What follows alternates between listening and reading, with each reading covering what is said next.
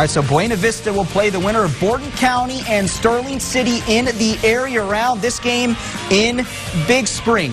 First quarter, Sterling quarterback Caden Johnson hits hard across the middle, but hangs on to the ball. Later in the first, Borden County with the ball. Running backs dragging Sterling City players who had no answer. Corbin Summers later back to pass this time. He throws it across the field and finds his receiver, who picks up a first down.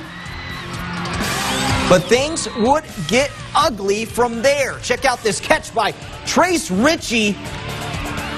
Deep and in traffic. And he's going to come down with it. Dodge a few guys, get into the end zone. On the ensuing drive, Ritchie would intercept the Sterling City quarterback and run it in for a pick six. How about that for the young man?